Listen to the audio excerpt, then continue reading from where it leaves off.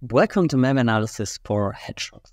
Today we are looking at a sample that has a native unpacking .NET file inside. We are going to formulate a plan to unpack this file using tinytracer to log the APIs and then see where we can break on to unpack it with x64dbg. After unpacking it, we're going to deobfuscate the sample. Let's look into it.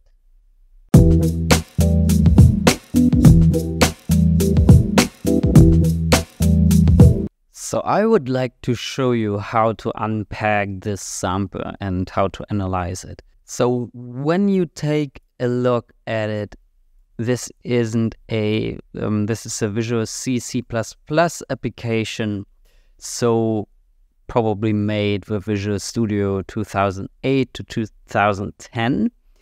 And we are also gonna check on PortexAnalyzer and on the strings. I'm gonna quickly create a strings view.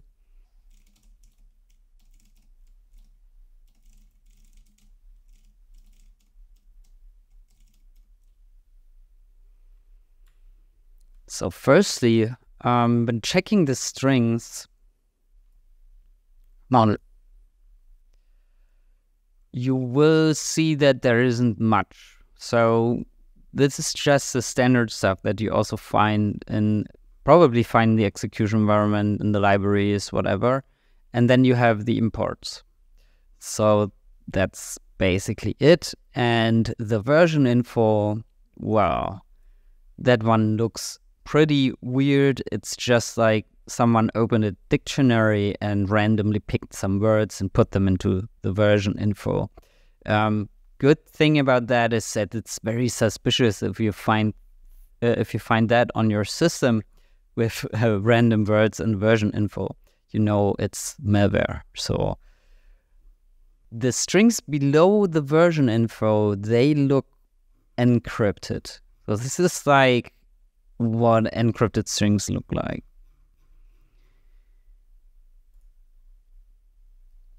So there isn't much else. So the rest just looks the same as these strings. So yeah, again, version info pretty weird. Visualization shows there isn't high entropy there, but still we suspect it's encrypted simply because of the lack of strings and the lack of stuff you can see there. So plus, when you check the imports, the anomalies section will also tell you that there are some functions that are typical for code injection, and these are functions we can use to break on to unpack this file. Yeah, there's nothing else special here, I guess. And let's analyze the behavior of the sample now using tinytracer. This will take a while.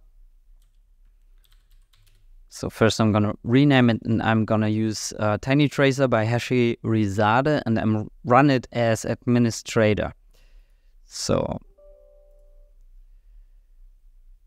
it will run for some time, and now we are going to wait until it's finished.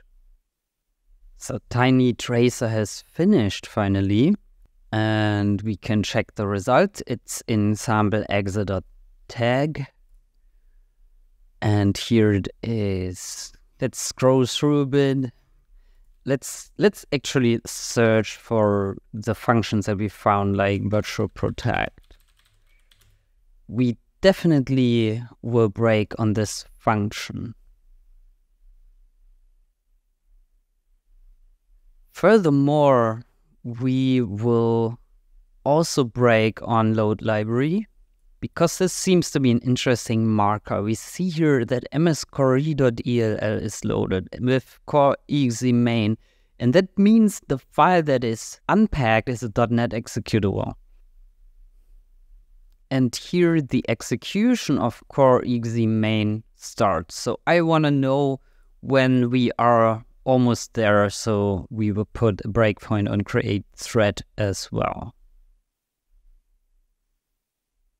So we got these, maybe also virtual alloc. Yeah, that looks like a good outline for me. So This is my plan. Let's open up the sample in X32DBG.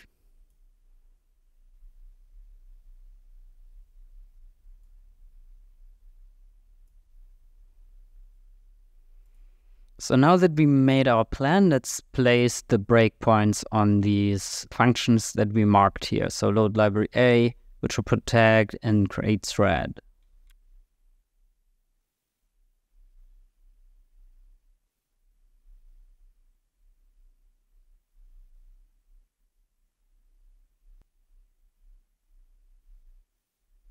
And now we can press run. And we add the address of entry point, run again. And that's the first call to virtual protect. So the first argument is the address of the area where virtual protect is called. And also if this is 40, it means that this is gonna be made executable. And we can follow this in dump. So nothing special so far. If you look at the memory map, this area is the data section of our sample, which is already quite interesting. But we have a few more calls to go. We are probably gonna dump it here or here. So let's continue with run. That's the load library call. I'm gonna press on run to user code, because then we can see here, okay, this is MS query. That's correct. We are actually here at this point in of the execution. Let's run again. And here's the next virtual protect call. That should be this one. And the address is this one. So let's follow in dump. That is somewhat here. What area is this? It was that one, I think. It's 522. So that should be the correct area. Let's look in the memory. Follow in dump.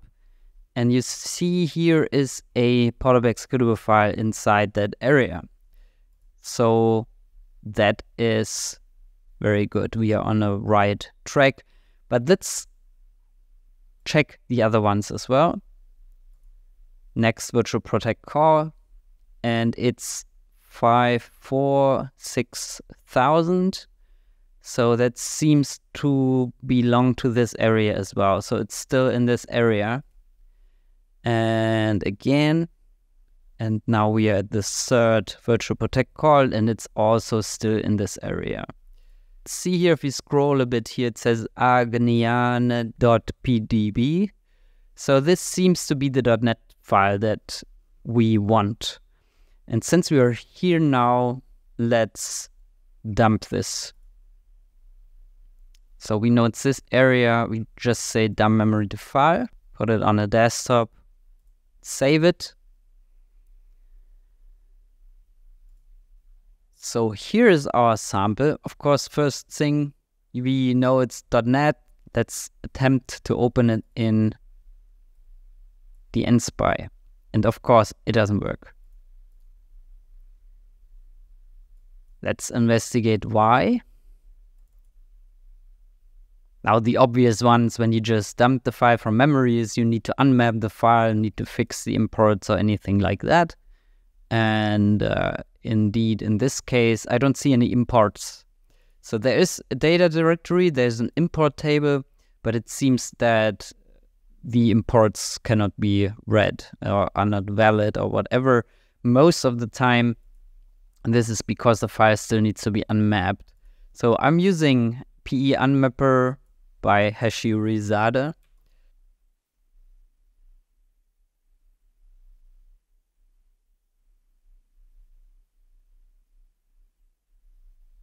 And we want to unmap this dump.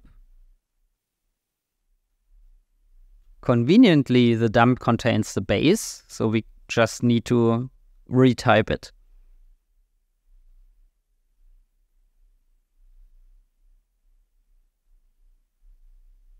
So now we have created an unmapped version, and we can check if it's now recognizing the imports.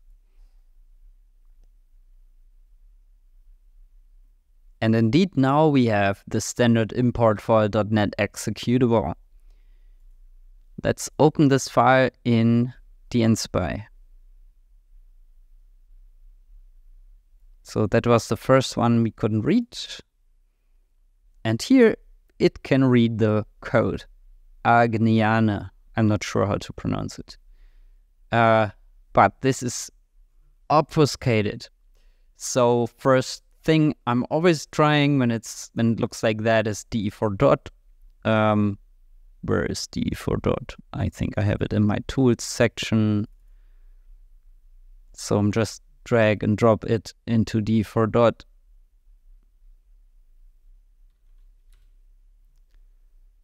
Now we get a cleaned version of this dump that looks a little bit better, but not actually, because we have still no readable reference strings.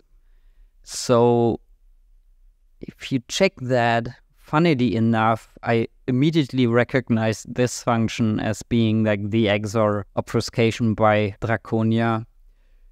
So let's decode this. This is actually easy because such a string decryption function, you can just provide the token to de4 dot to create a version with the decoded strings. So that is relatively easy, and we're gonna do that.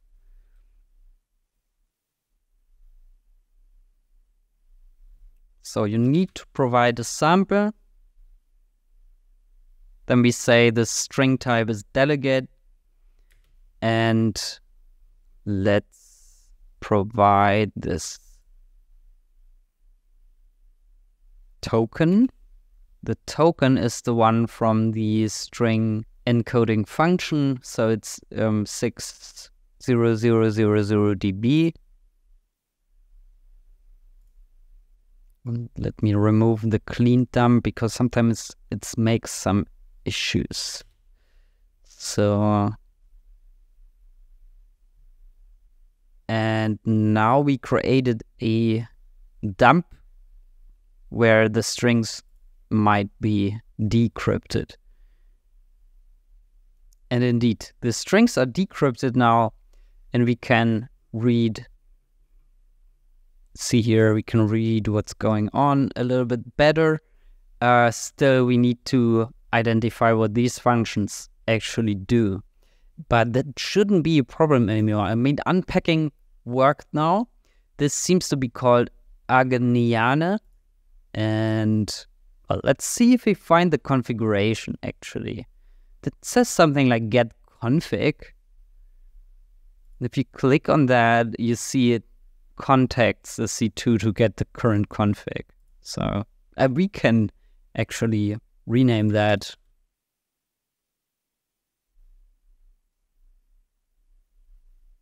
Because where does it take this string from? When you check that, that seems to be some code, and that is this ID here. So it says ID is, but here we have the version.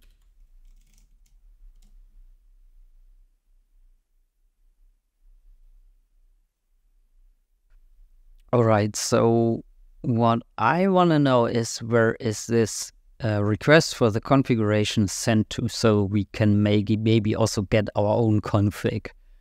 And the easiest way to do that is just set a breakpoint here, because yeah, we add a breakpoint, we say start, okay, and it's warning us because the file doesn't have a valid extension. I don't care. All right, and what do we see here? Let's step over, and now we have the first part of this here. And if you want the full config string, I guess we can just breakpoint here, continue, and here it is. So this would be the full request string that is sent to the C2. I have entered this request string to Aristotle, and that is what I get. So here's the content of the file, and that's what it looks like. So we have txt dog, dogx, wallet, seed, and that's it. So now we know what we get from here. Let's stop debugging.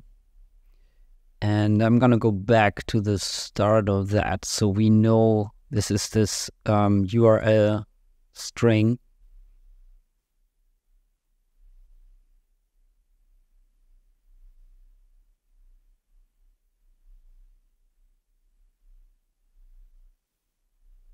And there's one thing I should have done first, actually, after cleaning the dump, and that is look at the strings.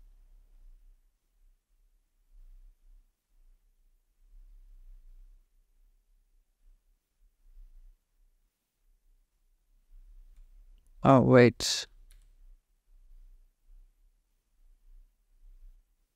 So again, we see here still the encrypted strings. And if you scroll to the US stream of the .NET executable, we have the decoded versions because we decoded them with DE4 dot. And that is where you see or get an idea what this file is actually doing. Let's scroll a little bit, make this bigger. So this, we have seen this, right? And here you see it's containing typical stealer strings to steal a lot of credentials. And there's the log file header, Agniane stealer, and you see also some info threads where you can find more information, because this helps you to get like a good overview to everything. And yeah, let's see what it does. And main here, so it splits this config, right? And this is the config. We know that by now. Config. This config is split here, and then it checks this for 1, the presence of 1. And in this class here, there are a lot of methods related to anti-debugging stuff. So anti-debug, this checks the IP, some sleeping methods, some check for the presence of process names related to reversing. And here we have signs from the management object searcher that this is in a sandbox. So some anti-sandbox stuff.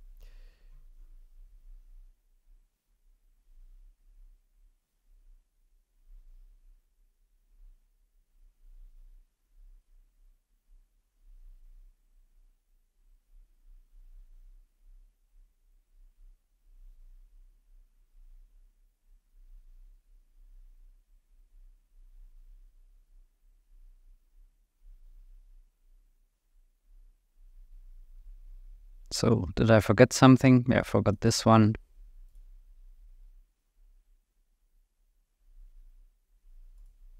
Now if you go back to main, the code will make more sense, since now you know, okay, it splits this config and then checks the values and checks if any of these are true, and then it executes those antis.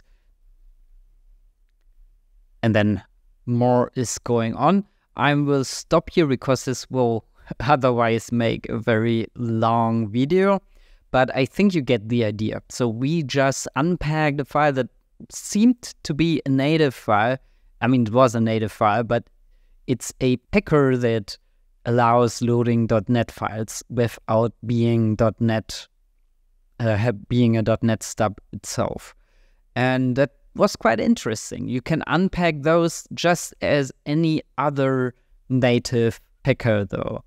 And using DE4 dot, we were able to decrypt most of the strings. That's it. If you have any questions, please leave them below, and see you next time.